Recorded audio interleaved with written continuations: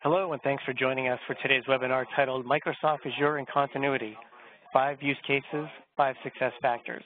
I'm Kevin Collins from Unitrends, and I'm here with Joe Noonan, Vice President of Product Marketing, and he'll be taking us through the presentation today.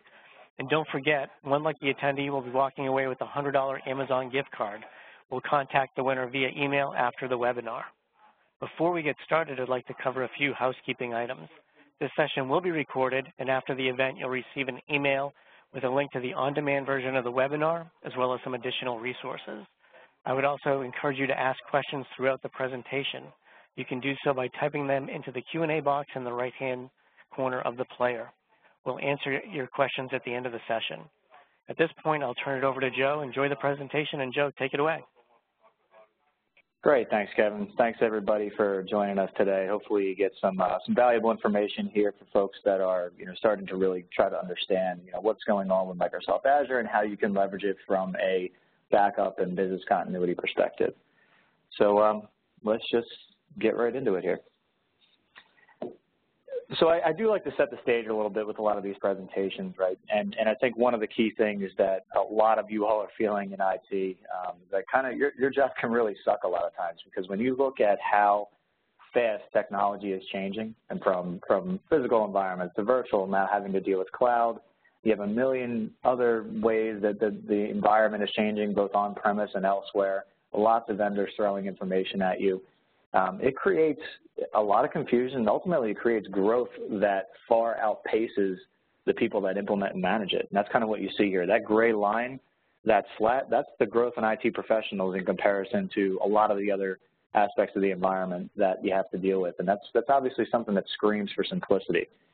And it definitely doesn't help that you have things like ransomware. As one example, popping up and threatening things left and right. I mean, this is like a serious risk to organizations these days. I mean, more than about 60% of businesses have been impacted by ransomware.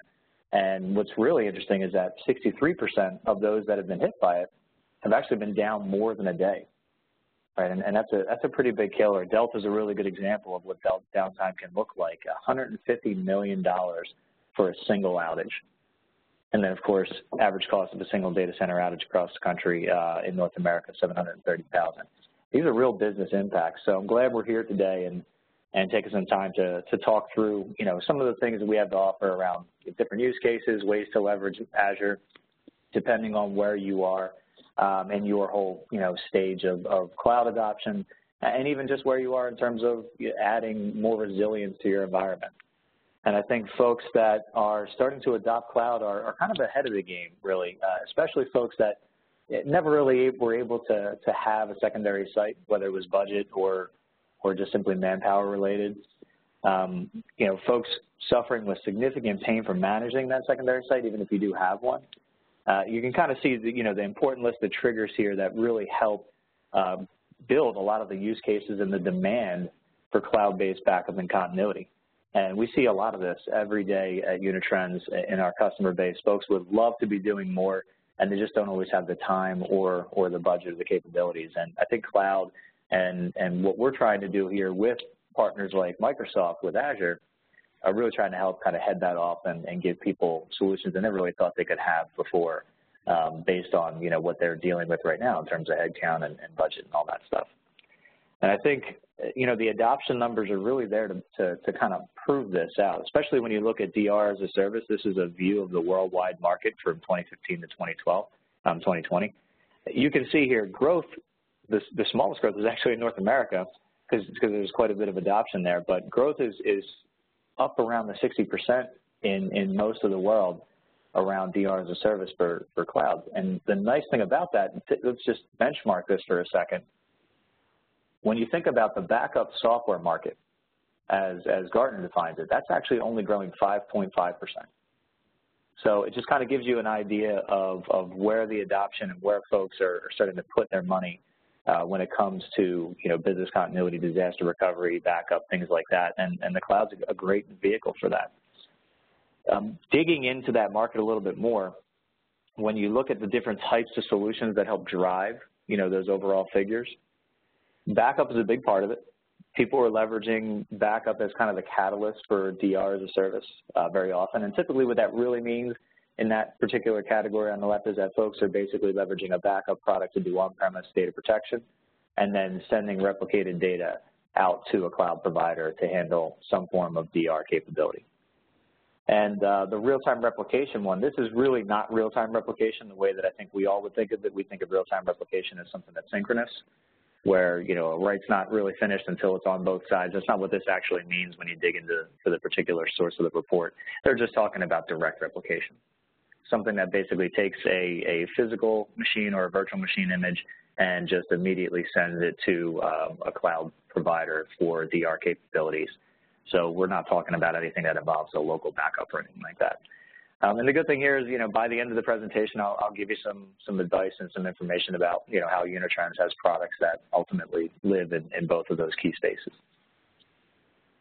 Now, why Azure? I think a lot of folks here probably are already very interested in Azure, and, you know, this is not going to be an in-depth comparison of Azure and AWS and other folks, but just wanted to give you a little bit of an idea of why Microsoft Azure is pretty important to Unitrends, and one of it is it's because our customer base is saying it is.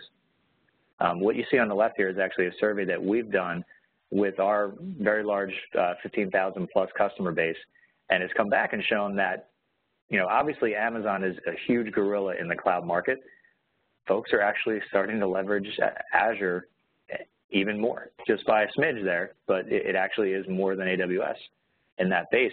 And RightScale has done a really nice State of the Cloud report that shows that folks that are starting to experiment and plan to use particular cloud offerings are looking at Azure more.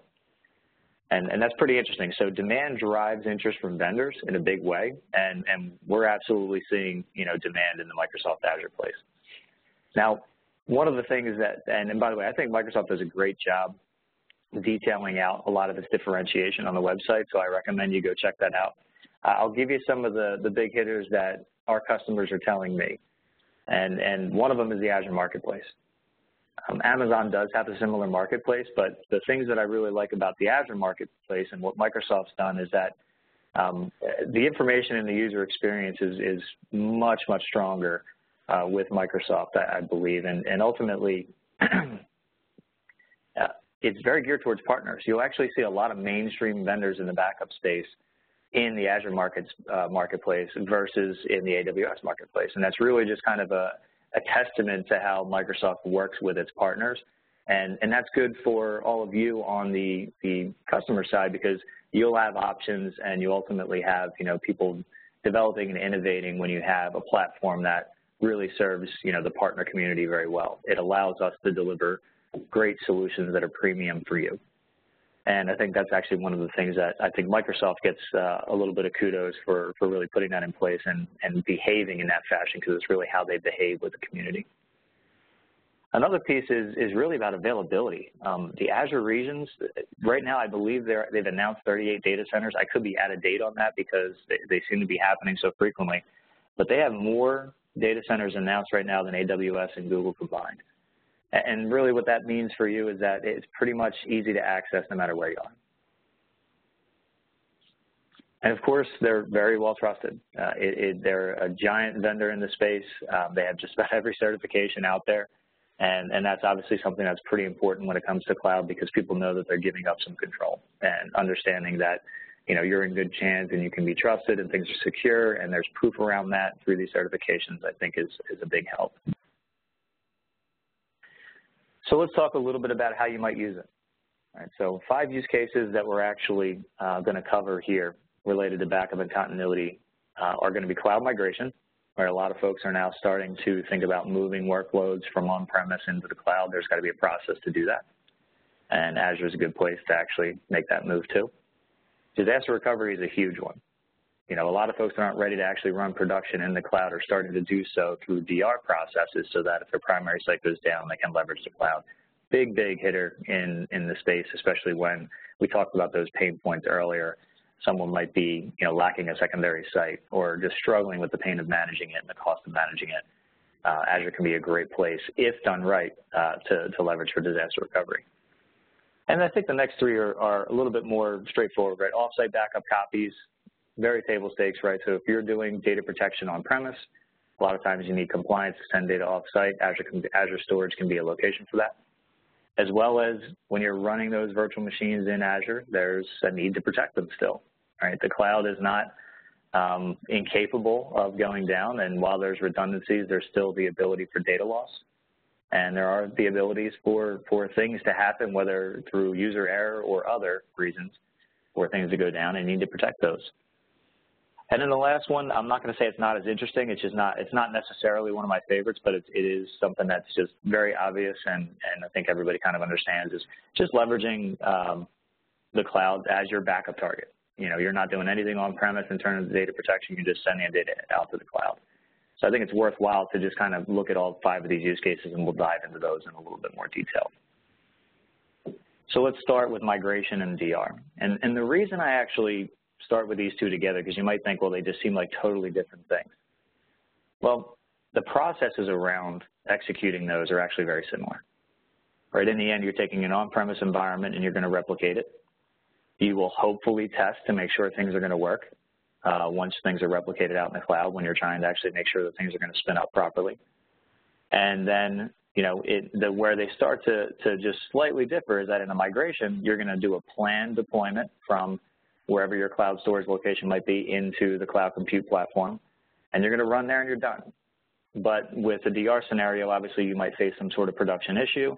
You'll do a failover. Again, that could be planned or unplanned, right? You might be trying to avoid a disaster and by doing something planned. But then, of course, when the production issue is resolved, you need to be able to come back. And that's kind of the big difference between the two use cases. But when we think about the benefits to you, especially with the cloud, something that's very simple and affordable if done right. There are ways to do cloud implementations and not be able to take advantage of the cloud economics that folks will market and tell you about. When we get a little bit deeper into the solutions, we'll talk a bit more about that. But naturally, when we talk about, the critical success factors, we'll definitely get into how you can try to really focus on doing this right and think about some things ahead of time that will allow you to really take advantage of those savings. And self-managed.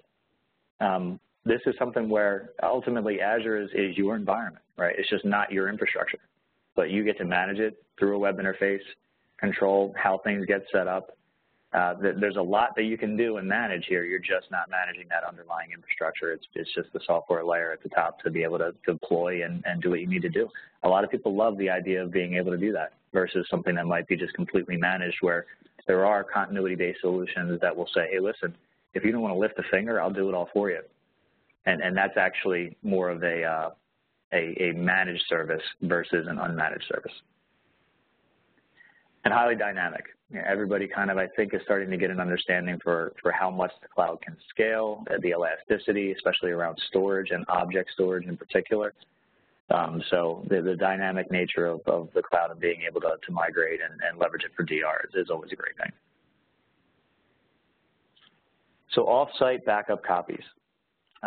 Getting into this one, I think everybody kind of understands it, so I don't have a lot of slides explaining it, right? In the end, you're just doing data protection on-premise, leveraging either maybe a physical appliance that integrates, you know, the backup software, the storage, the monitoring and management of the entire solution.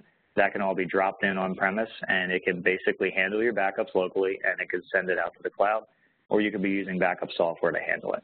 But either way, we talk about, you know, backup copies being you have a local backup on-premise. The good thing about that is on-premise you can do a lot of very fast local recoveries and have control of your data. And I think a lot of people like that. That is still, in a lot of ways, the more preferred way we see customers deploying cloud-based solutions is to kind of have that first layer of protection still on-premise. And I will say, you know, there's a number of benefits around this, but there are some that you have to kind of think of with a little bit of caution, because this is where things can be implemented in a way that don't always work out well for you from a cost perspective or an SLA perspective. But the main benefits you're going to be able to achieve here, off-site compliance, very important. You're getting audited. You got to make sure that you have kind of a 3-2-1 rule in effect, where you have your production data, your backup data, and that off-site copy in a different location outside of your environment. The cloud's a great place for that. You get that with Microsoft Azure. Infinite retention. right? We just talked about the fact that storage can scale almost seemingly infinitely, and that can allow you infinite retention. Now, I don't think that necessarily everybody wants infinite retention in the cloud because there comes cost with that. Obviously, you're going to pay with a provider like Azure and most of the hyperscale cloud providers, you are going to pay for basically every gigabyte stored out there. So, the more retention, the more storage you use, the more you pay. So we obviously understand that most people are still going to manage retention policies, at something other than infinite. But the ability to scale, I think, is a big benefit there, no matter what your needs might be. Now, this one's a little bit more interesting, backing up Azure virtual machines, right? You're now running a hybrid environment, maybe, or you're running 100% in the cloud, or you have your production machines running out there. You still need to protect them. And we talked a little bit before about that, but I just want to reiterate, right? The cloud will provide lots of redundant copies of things based on the infrastructure, and not always, but it kind of depends on the infrastructure that you choose with your cloud provider. And Azure will give you multiple options around your cloud storage that you're leveraging, whether it's virtual machine storage or even if it's the Azure blob storage that's object-based. You'll be able to pay different price points to get different amounts of redundancy and varying degrees of redundancy from a data center location perspective. And that's all great, right? That helps you make sure that as you expect data to be there, if something kind of happens in one little area, you'll still have other copies that can kind of keep you going. That doesn't protect you from application failures. That doesn't protect you from someone going in and deleting files by accident. Those redundant copies, the copies go away too. So backup is still very important for machines that are running in Azure and just the cloud in general, including SaaS-based platforms. So the things that you'll be able to protect with an Azure virtual machine are the full virtual machine itself. You might just be protecting volumes, folders, and files, so you're going to get granular at more of the file system level. And then, of course, there's applications, right? SQL Server, Oracle databases, things like that, that folks are obviously running in those virtual machines. We want to be able that you can understand how your solution can protect at a granular level and recover at a granular level those particular objects. Now, how you do the protection is going to vary. Most folks, in terms of the solutions that are out there and in terms of what people are implementing today from what I've seen, is they're still putting an agent inside the virtual machine in Azure. And that's pretty required in a lot of cases to get the protection of those virtual machines done. It's not the same as a virtual environment on-premise or a Hyper-V environment on-premise where we can kind of have control at the API level and get into the infrastructure and do really cool things with those APIs to back up full virtual machines and then be able to spin them up whenever you want very instantly. Those are great things you get on-premise. APIs and capabilities are being built over time around the cloud to be able to do these things, but we're not seeing widespread adoption or availability of those in droves at this point. So most folks are still putting an agent in the guest and backing up, at a server level with that agent. Agentless, of course, is that nice way of being able to do things without having to manage agents in each virtual machine. Typically, and because the capabilities around storage snapshots within the cloud are ultimately limited around vendor support on the backup side with integration, but they're also limited in terms of capabilities at the cloud provider level. You're not often going to see, a lot of robust recovery capabilities available from these in terms of granularity and things like that, or even application awareness in a lot of those cases. So predominantly, you're going to be leveraging agents in the virtual machines at this point. And the big benefits to you, as always, data loss avoidance. Right? You always want to make sure that you have backups running regularly to make sure that, in the chance that somebody needs something and it got deleted or there was an issue internally with those machines, you can obviously get that data back and make sure that your users are still happy and not angry that they don't have data. Reduce downtime, as always, right? Basic stuff. Compliance. This is a part of various compliance requirements to make sure that you're doing data protection. And data mobility.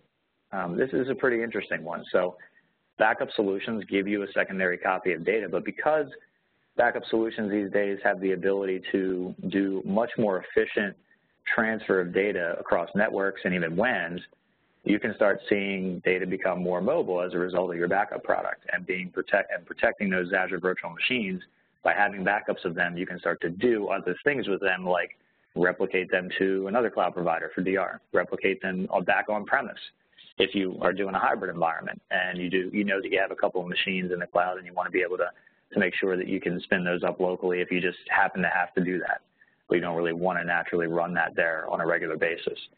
I think that's actually a pretty interesting use case and benefit for everyone. And then lastly, in terms of the use cases, direct backup storage. When I look at what I'm really talking about here is, folks generally doing online backup. Typically, you see it more in the consumer market where you might just be, sticking an agent in a machine or two and sending the backup data directly to the cloud. You're not having any on-premise backup storage at all. I think that remote office backup, that's not a bad use case for that. Smaller businesses that are not fighting with lots of data and control issues and don't have to recover very often outside of a few files here and there, I think that works really well. If you are, much more of a commercial or enterprise organization and naturally you have to, spin up machines pretty quickly on premise and you want to make sure you can recover quickly from outages, it's typically good to make sure you have that on-premise copy. Where I do think that there's a great use case, and you're starting to see this more from vendors in our industry, is SaaS backup. Being able to provide protection for applications such as Office 365, for instance, it's a great one. And having a cloud-to-cloud approach for those where basically the data is already residing in the cloud, the production application runs in the cloud, leveraging a solution that typically is SaaS-based as well and can handle the data movement. Why bring all that back on premise as a part of your backup strategy and then have you manage the storage? You're now managing lots more network transfer into your environment. You have to manage the copies and the compliance around that data. You can actually leverage cloud storage for that and do it cloud to cloud. And I think that direct backup storage is a great use case for SaaS backup scenarios. So the big benefits to you are very obvious. Off-site compliance, right? So you're still getting data off-site even though you don't have anything on-site from a backup perspective, and the basic backup benefits of not losing data and being able to recover. So I know I'm going quickly here, but want to make sure that there's a lot to cover here, and this is a big part of the presentation here, critical success factors. What do you need to look out for? What are the important things to really kind of make sure you have covered when you're looking to implement a solution that's cloud-based? So I'm going to blow through these really quickly, and then we'll get into more detail. So understanding your needs, shocker, rocket science, you got to understand some basic planning and needs, and we'll talk about some of the things to think about. And they all lead into, cloud storage strategies. There are different options around cloud storage, and implementation options from your vendors that you choose are going to have an impact here. And this can have an impact on budget, cost, SLAs, all that. Avoiding unnecessary compute costs. Compute costs can actually be pretty impactful to a solution, and they're important sometimes, they're very useful sometimes, but you want to avoid unnecessary compute costs. Planning for a way back or a way out even. It is always good to make sure that you have fail-safes around leveraging cloud as well. And keeping on-premises in mind. A lot of times when folks will look to leverage a solution for the cloud, if you start looking for something that's purpose-built there, you do need to make sure that it's not lacking the on-premise capabilities and integration with the on-premise environments that you really kind of love and need and are used to. You want to take care of those on-premise applications because honestly, that's where things are running most of the time, unless you're running fully in the cloud. So understanding your needs, those use cases, which ones you're going after now and which ones you think you might go after in the future, I think those are important because not every solution will cover all of them, or at least not all of them very well. Right? This is an area where, it would be great to say that there's one product that can just kind of handle it all perfectly.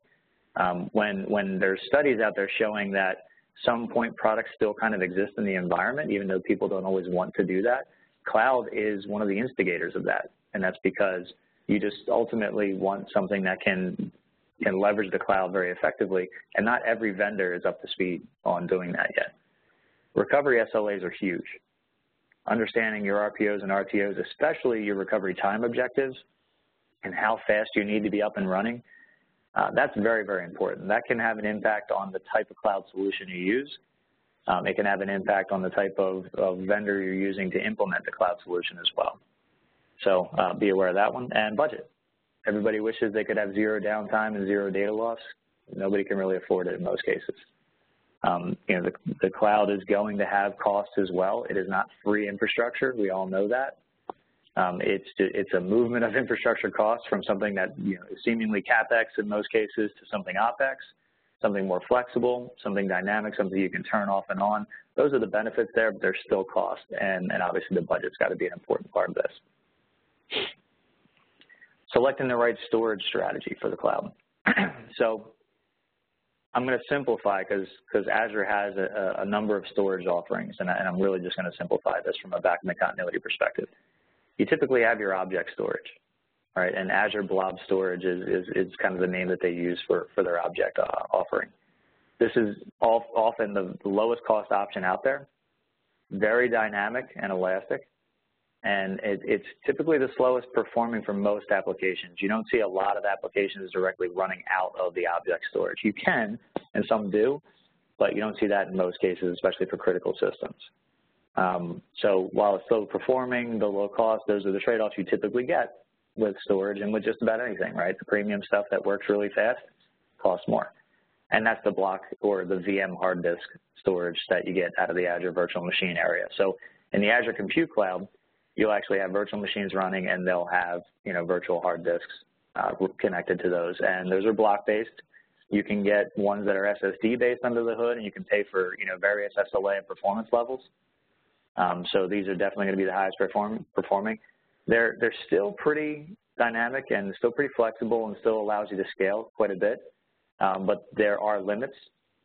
For instance, I think these days, and again, this is something that changes quite often, but I think the most you can connect to a single virtual machine is 64 hard disks, and I think they're still capped at 1 terabyte in size for scalability. So the best you're going to get for one machine is about 64 terabytes, unless that's changed recently, and I missed that. So this naturally tends to cost more. So using these options are going to be necessary for your continuity strategy. It's really important to take these dynamics into account, right? Are you planning on accessing this, and do you need this storage accessible for very fast recovery times, instantly accessible to applications running in the cloud, and all that good stuff? You might actually want to leverage something that lives in the Azure Compute Cloud and leverages block storage, and you get other benefits for that as well. So we'll talk a little bit about some of those a little bit later, but again, this is going to have big impacts on costs, and important to kind of understand, how fast you need storage access based on your continuity solution. Avoiding unnecessary compute costs. This is really big, and I have a pretty cool way of showing this a little bit later that should help folks understand that this can ultimately run up to 70% or more of your total solution cost if this is done wrong. This is an area that you want to be careful of. Now, it's sometimes necessary though. If you have really stringent SLAs, you need to recover very fast. It's often, and you need enterprise capability around WAN transfer, like WAN acceleration, global deduplication, et cetera. If you need more predictable recovery time objectives, where you have kind of warm standbys or hot standbys living in the Azure Compute Cloud, that's when you need to use this. And it does have merit in a lot of cases, but there are ways to unnecessarily use it, and we'll talk about those. Planning for a way back. Always think it's important to make sure that whatever your solution is, they have a solid means to be able to bring the data back, whether it's through its own interface, a reverse seeding process, whatever that might be. You want to make sure that things can come back. And ultimately, if you get the right solution, it should be able to come back very easily. And keeping on-premises in mind, this is where, some solutions, if you're looking at something that's a point product that's cloud-based, just make sure that you're still getting application consistency. Things are integrating with, your hypervisor APIs the way that you really want them to be integrated with, and following the best practices. I see a lot of solutions out there that are 100% agent-based, that have great cloud integration, but on-premise, to have to manage an agent for every virtual machine that's out there is more of an antiquated approach of doing things. Agents are good sometimes. You don't want to have to do it all the time in your environment. And of course, things that can help you get local continuity and leverage the advanced capabilities for instant recovery across physical and virtual machines. Things like that are always important, and centralized management as well. I haven't run into too many people that don't want to make sure that they can manage their on-premise and their cloud environments in one user interface. So we'll talk a little bit about how Unitrends can help, and we'll wrap up here. On the cloud migration and disaster recovery side of things, we have a product called Boomerang that specifically handles VMware-based migration to Azure. Supports AWS as well, but Azure is something new that we invested in heavily just this year, and seeing great uptick at this point with the Azure market, of course. And for both migration and DR, because we talked about those use cases being pretty similar, Boomerang really just captures that VMware environment using its best practices, sends it to very low-cost cloud storage, in the Azure blob area. It doesn't use any compute unnecessarily, and it only uses it when you need to spin up out there for a migration or a failover.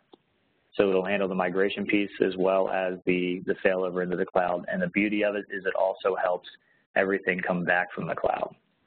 And I think this is one of those purpose-built tools that does keep in mind the on-premise capabilities, even though bear in mind, it's limited to VMware only at this point, but it's got great VMware integration, uses all the best practices, but it does that replication to the low-cost storage. It remodels the VMs and the networking information, as well as the VM configuration, to make sure that what we spin up in the cloud as closely resembles your production environment as possible.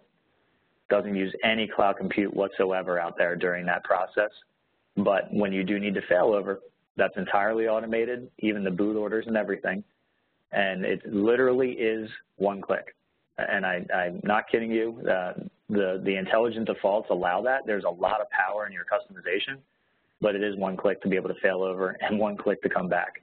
And in the end, when it comes back, it can automate everything to make sure that what was running and failed over in Azure can be captured, brought back into your VMware environment, and is now running and available in VMware. It does all of that for you. So this is one of the more elegant solutions out there, especially around failback, but it is specific to VMware environments.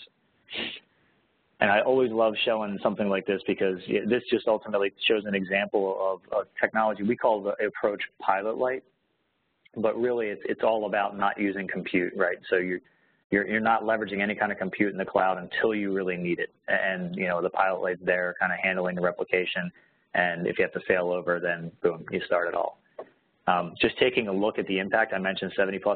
These are the numbers behind that. So if I look at being able to protect 5, 10, 25, 50, 100 virtual machines on premise and using a DR strategy in Azure, if I have to run one virtual machine out there, and the reason I use this particular example is we have a competitor that requires, and they say just one, but depending on how you scale, it could be more, but they require you to have a virtual machine out there to manage metadata and journaling and things like that.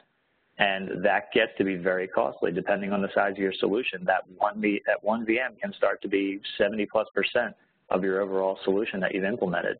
And that includes the license cost of your solution. I use Boomerang as a benchmark here. But then the compute, the cloud storage, and there's your total budget. The compute can be huge when it's used unnecessarily. And Boomerang does not require any compute for the replication process. So I think that's a big differentiator. Cost is a huge differentiator for this, really on the overall value of TCO because of how it uses the cloud so economically. Pilot Light being a big part of that.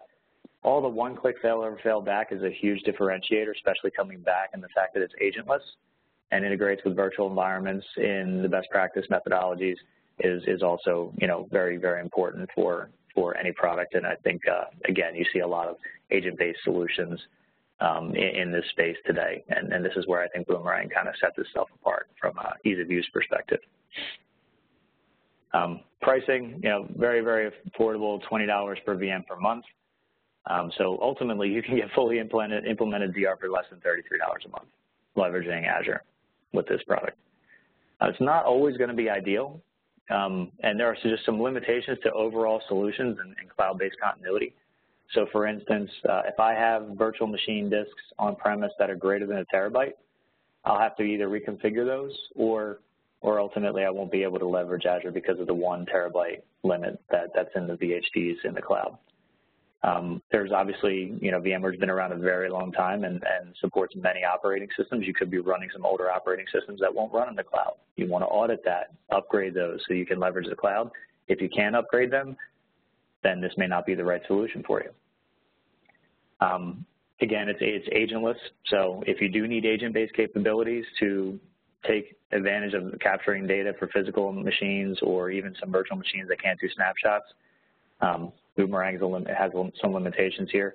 And if you require, this is an important one, if you require consistent, predictable SLAs around recovery, then you do need to consider that there might be other purpose-built solutions out there to handle that. And the reason I say that is, and this is not a knock against Azure or anyone in particular, but the hyperscale clouds, Azure being one of them, to give you such great elasticity and cost effectiveness, it's a shared infrastructure, right? You could pay more to get more dedicated infrastructure, but to leverage a product like Boomerang, Boomerang is going to basically use APIs of Microsoft's to import data from the blob storage into the compute platform.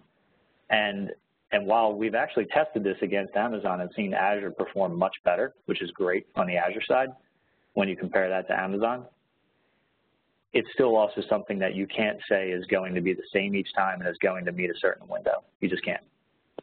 You can benchmark and make sure you're comfortable with it, but for someone to say what Microsoft's not going to say, if you're not up and running in an hour, I'll give you money back. They're just not going to do it. And Unitrends won't do it either when we're leveraging Azure on the back end. So if you require an SLA on that, then again, these types of solutions may not be perfect for you. And that's where, Unitrends does have another offering that is purpose-built for these types of gaps and provides a little bit more of a continuity-specific cloud. And this isn't a marketing pitch of Unitrends Cloud versus Azure, because a lot of folks have a preference, right? They want to be able to leverage the cloud provider of their choice, and we give you that option. What I'm trying to do is just educate on the fact that there are certain things that you may not be able to leverage right away.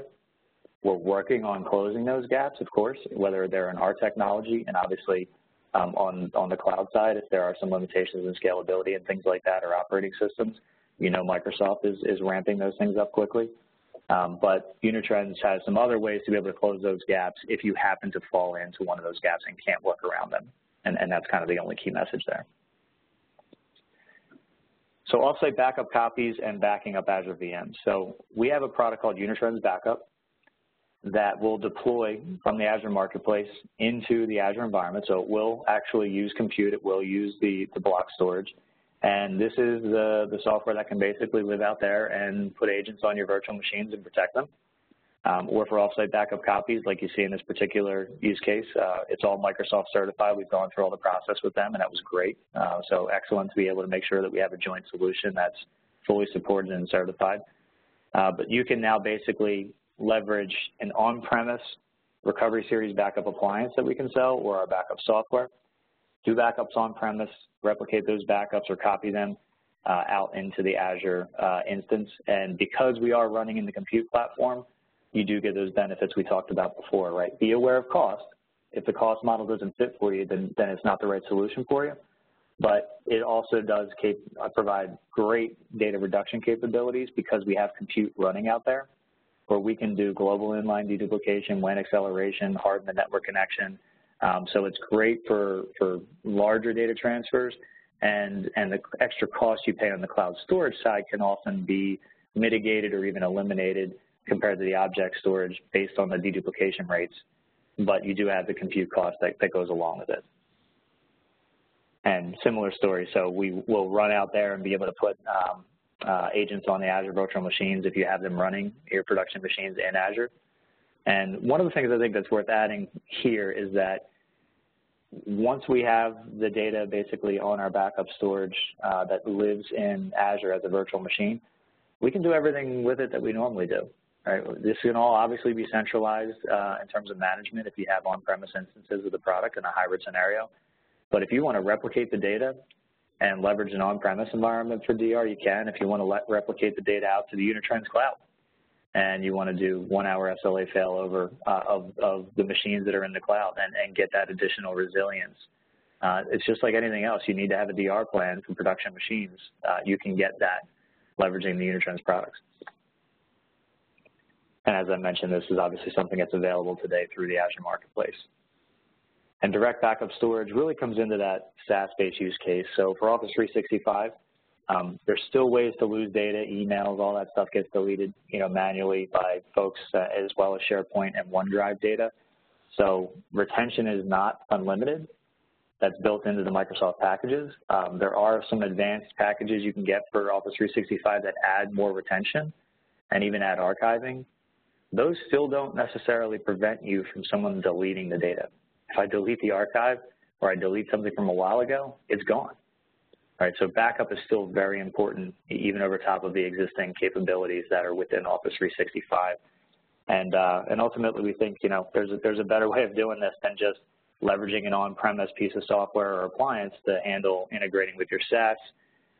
We think basically we have a service also lives in the Microsoft Cloud, connects right into the Office 365 account, and it backs up to Azure storage.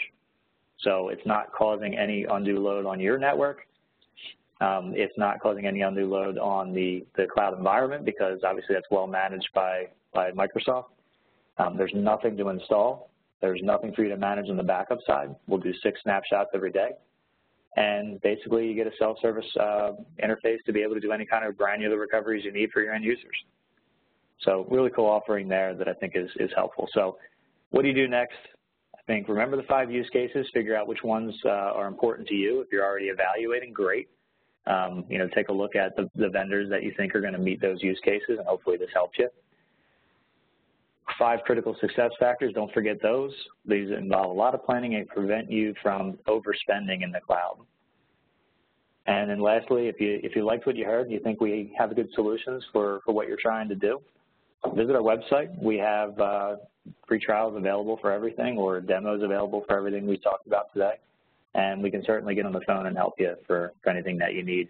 And it is the end of the year, so I do need to do a shameless plug on promos that you probably see from every vendor. But we do have physical backup appliances that integrate with all this Azure capability that we talked about today. And we have a phenomenal promo right now going on where you can save up to $64K. We have very small appliances for small businesses, so don't let the $64K number make you think that it's always going to be a heavy price tag. We actually range from a terabyte and $1,000 or so to 200 terabytes almost in our appliances. So a heavy range to be able to scale for your needs. And that's it. Sorry, I think I went over my time a little bit here, but a lot of information to cover. And Kevin, I think we can get into the Q&A. Excellent, Joe. Sounds good. Why don't we get started here? First question is, how does Unitrends offer a 1-hour SLA, but you can't do it in Azure?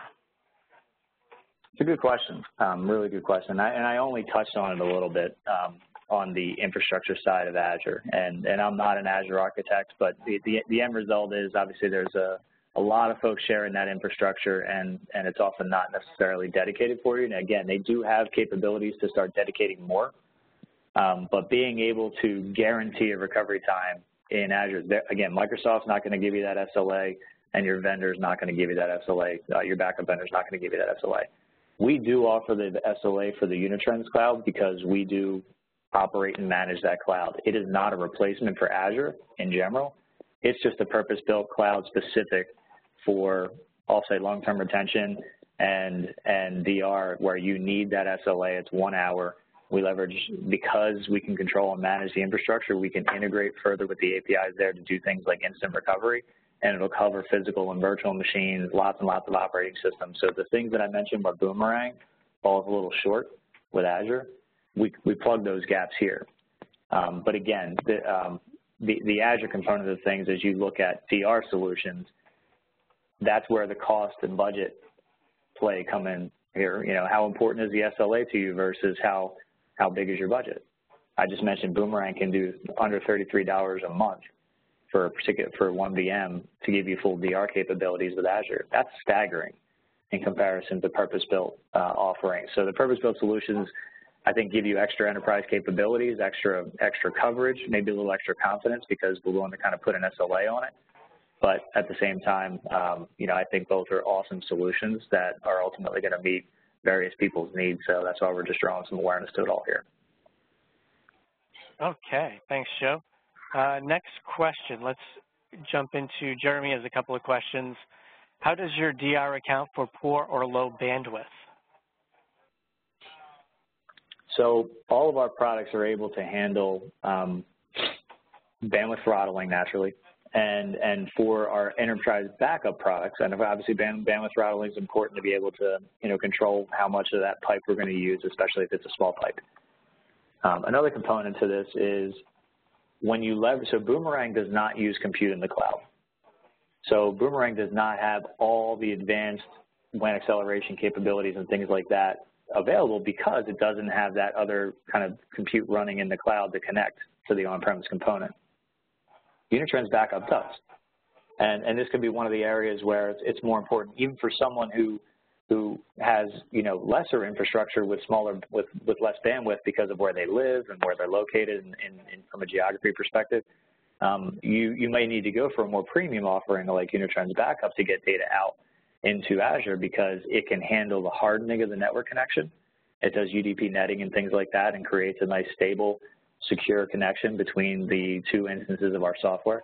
And that could be a big help there for not only giving you throttling, which it does, but also giving you that extra hardening and WAN acceleration capabilities. Okay, the next question is, from a network perspective, can we monitor Azure with our on-premise solutions like SolarWinds? So our products are not network monitoring. We wouldn't compete with SolarWinds in any way in that sense. What we obviously do is we do leverage, and I think this could come from a point where I talked about our recovery series appliances, and I mentioned how monitoring and management are part of that solution. And what I'm referring to there is if you buy a recovery series appliance from us, the hardware, the software, the OS layer, the security, that's all built in, and even our support team can monitor the hardware itself for disk drive failures and other issues and proactively support you on those things. So if I misled you when I said monitoring, that's really what I meant, is being able to kind of monitor that part of the solution. But externally around the network, you would definitely still need something like a SolarWinds to handle that. Okay. Next question. Brian is asking, at some point, can you address transaction costs when implementing VMDR?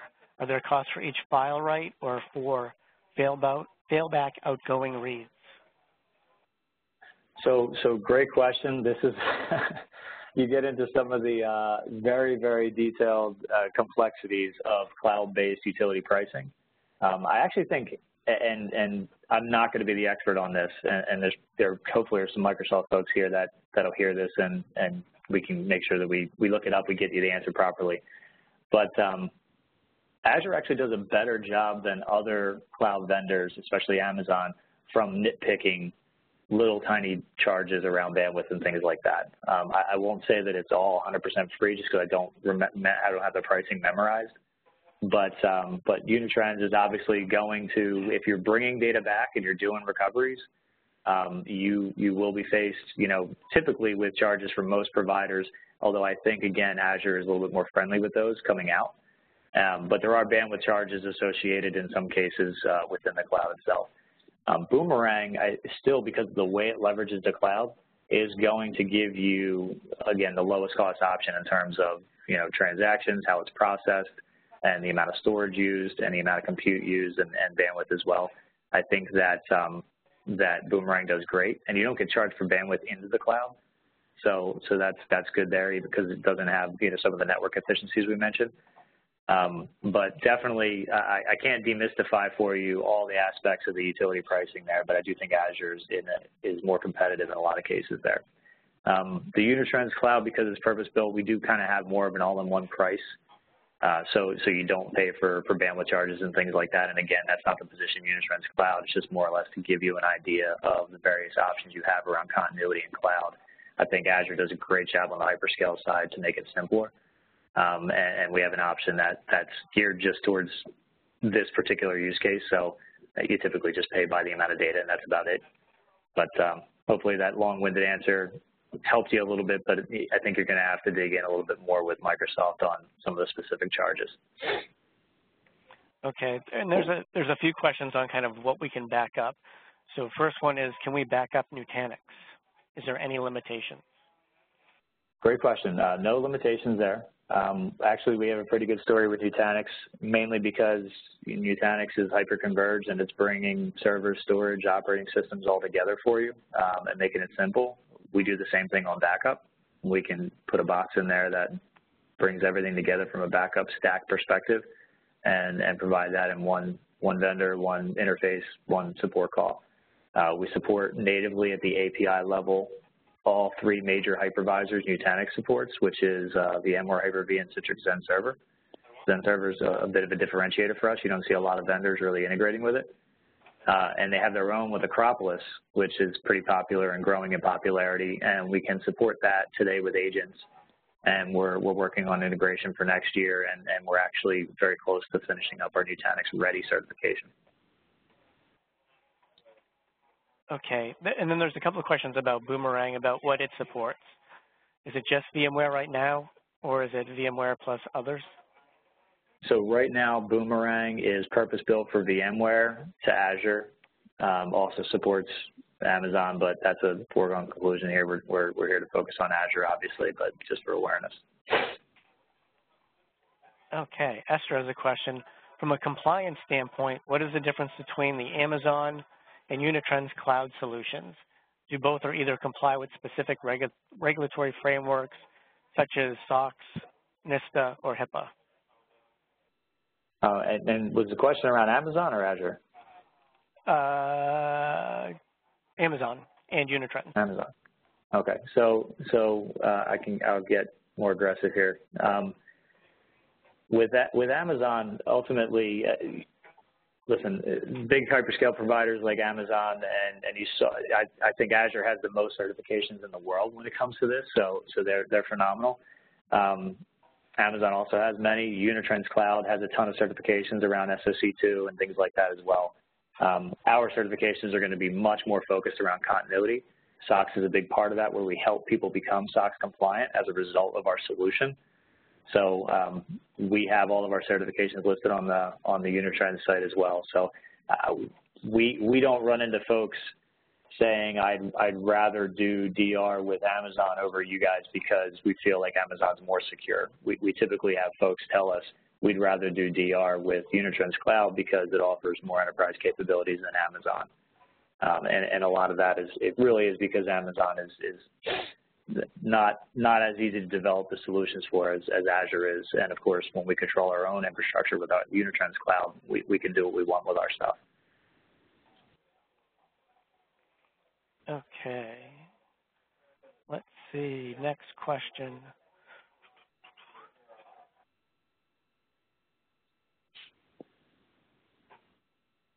How much is Unitrends going to tie into the new partnership with Microsoft and Citrix for virtual data centers?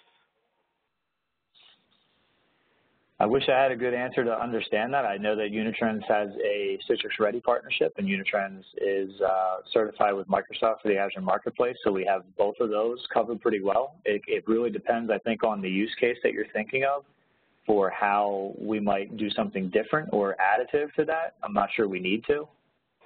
Love to take that one offline because I think you stumped me a little bit on how we can take advantage of it, but hopefully my answer gives you a little idea of what we do with both vendors because we should give a lot of confidence to folks to the fact that we are basically ready with both of those partners. Okay. Next question is, if I need a multi-cloud strategy, do you have solutions for OpenStack in AWS? So Boomerang supports AWS. Our Unitrends backup software can run in Azure today. AWS will be available later in the year. We chose Azure first because of our partnership with Microsoft, and we believe the adoption has been so big in our base that it was the first one we chose. But we do have similar solutions available for AWS. OpenStack, on the other hand, at this point, we're waiting more on the demand around OpenStack before we are able to do more investment there. We have a lot of capabilities that can protect certain aspects of OpenStack environments, but I wouldn't go and say that, we have nearly the capabilities that we've talked about today with Azure. Okay. And then last question before we wrap up. If I have production VMs in Azure, can I replicate them back to my own data center for DR? Yes, yeah, I barely touched on that one, but it's a great call for a use case. Once our software is running out there, it can do the typical things our software can do, and naturally when it backs up Azure Virtual Machines, it has the capability to send those backups to other locations to make sure that you're compliant with off-site capabilities, and your off-site could be back on-premise if you wanted it to be. Okay. I think that's just about it. We're just about bumping up here against the top of the hour. I wanted to thank everybody for joining us today, and as a reminder, you will get an email after the webinar with a link to the on-demand version as well as some additional resources, and we'll also contact the $100 Amazon gift card winner via email. Thanks again, everybody, and enjoy the rest of your day. Take care.